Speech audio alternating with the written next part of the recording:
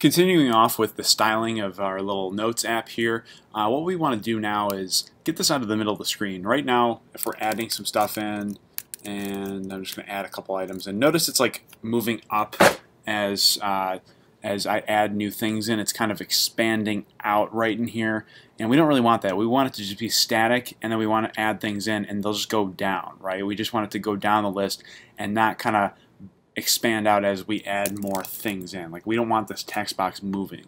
And we also kind of want it at, more at the top of the screen. Right in the middle of the screen like that, it doesn't quite look all right. All right, so what we have to do is go down to our styles here. At the beginning, I told you to add this flex 1 in, and that was fine for the beginning because we were trying to get things in the middle of the screen, but we want to get rid of this now. Remember, flex 1 is basically just telling React Native that, I want you to take up as much room as you can. So if there's no other, views in here, that we just have the one big nested view tag here. If there's no other views in here, I just wanted you to take up as much room as you possibly can for whatever you have inside. If we get rid of this, notice what happens. It refreshes and it gets pushed up all the way to the top of the screen. In fact, the only reason why it's not butting up against the date right here, it might be on Android a little bit. On Android, it's probably maybe touching the top of the screen. You guys would have to tell me if you're using Android. But on iOS, the only reason why it's not touching that number right there is because we have this margin 10 right here. So we want to add in, and so after getting rid of that flex 1, we want to add in a specific margin top. So we can say margin top, and then add that in at maybe 20 pixels. So it's going to push down just a little bit more, maybe like 30 pixels. 30 pixels is probably good. 30, yeah, so that's much better, like 30 pixels, just to push this down a little bit out of the way. And then if we start going in here and adding new stuff, notice it's not like pushing out from the middle anymore. This isn't just expanding out upward. Every time I add it to do, it's getting added to a list right here, right? The last thing I want to do in this video is maybe add in like a little bit of a background color. White with the green is, simple but kind of boring. For such a simple app like this, you might want a little bit more of a holistic color. I'm trying to think of, what a good one might be. You guys could definitely play around with this. If you ever go to Google here, not any of this stuff. Let's see, where's my incognito tab that I had running? No, guess I didn't have it.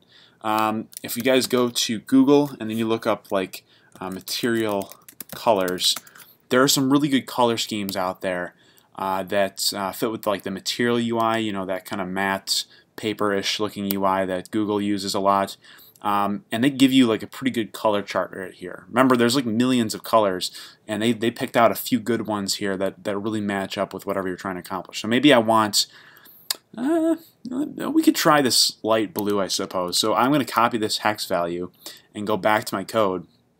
And down here, I'll finish this up. I'll say background color, colon, and inside of quotes here, I'm going to put hashtag and then put that color value in there, that hex color value.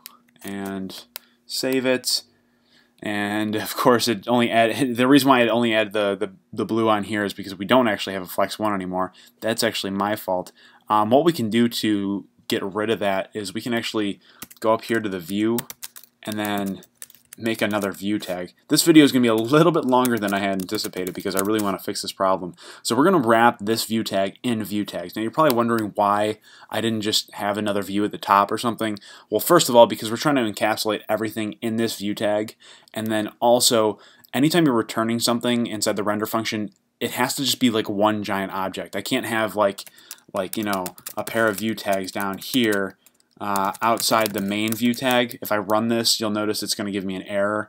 It even says like wrapped in enclosing tag, adjacent elements. You can't do that. So if I get rid of this right here, it'll fix the problem when I reload the app. Yeah, it's fine now. So let's just tab this out a bit, and we're going to want to add in a separate style up here. So we'll say this is styles dots. Oh geez, what do I call this? I called this one view style. That's probably such an awful name, but I could call this whole style because we're using the whole page. I'm not very good at naming things on the fly, I guess. So we're going to add in a new object down here inside of our styles object called whole style.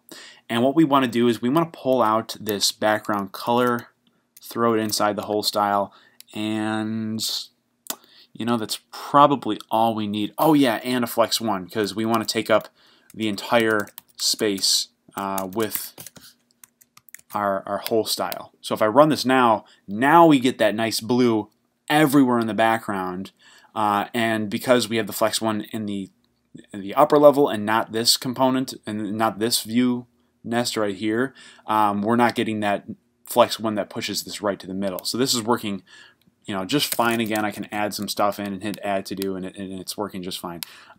I'm gonna change this blue color. I'm just not a fan. Maybe this cyan, whatever you want to call it. It's a little bit lighter blue, kind of a greenish look almost. And it's still a little strong. Maybe if I go down to like the 100 level and try that. I'm going for, I don't know, maybe a sky blue kind of. Well, not a sky blue, but like a, yeah, see, this doesn't look good either. Really having a hard time with this one, guys. All right, let's try it. This is the last one. I'll try this light blue right here. This website is fantastic, though, so I do encourage you to check it out and maybe even use a different color than the one I'm using. All right, this is fine. This isn't, you know, quite perfect, but this is fine for the app that we're working on right now. I might change it later. All right, so we'll keep working on some more styles in the next video. There's a couple more things that I want to show you how to do.